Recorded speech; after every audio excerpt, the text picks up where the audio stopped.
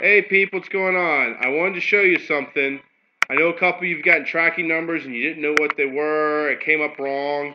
So I got this tracking number here. Usually UPS or USPS is what gets delivered. As you can see, I put this number in here and it wasn't happy. UPS tracking number failed. Then the USPS, again, they weren't happy.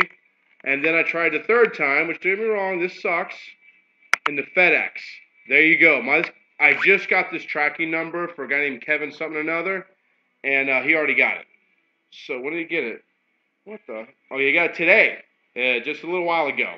I know it sucks for getting these tracking numbers late. A lot of times the customer's already got the device, but it is what it is, But so if you get a tracking number, you want to check it, do that. Now I have found when you put it inside of the eBay, it automatically can tell somehow where it's from, USPS, UPS, or FedEx. So really, you don't have to do this every time. I only track it to see where it's at, if it's been delivered, for my really pain in the ass customers.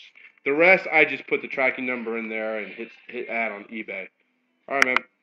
So we're fine. I'm getting some tracking numbers now. I send them out as soon as I get them, guys. But for whatever reason, are backed up, and that's why we had to stop selling for the next couple of days.